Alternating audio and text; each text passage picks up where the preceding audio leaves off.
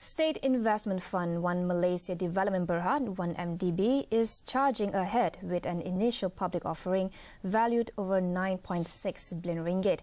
This is despite its involvement in various controversial deals in recent years. The fund has begun activities for the IPO of its energy assets, which is slated to take place in the fourth quarter of this year. It plans to use the proceeds from the corporate exercise to fund future business growth, for partial repayment of its outstanding debts and for general corporate purposes. Presently, 1MDB owns 16 power and desalination plants in 6 countries, including Egypt, Sri Lanka, Bangladesh, Pakistan and the United Arab Emirates.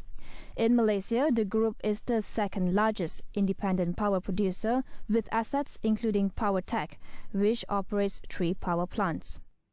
With its hefty debts and borrowings, 1MDB's past deals have been under the microscope since the release of its accounts for financial year 2013 ended March 31st. As at March 31st, 1MDB had a total borrowings of 36 billion ringgit, with an annual debt service of 1.6 billion ringgit.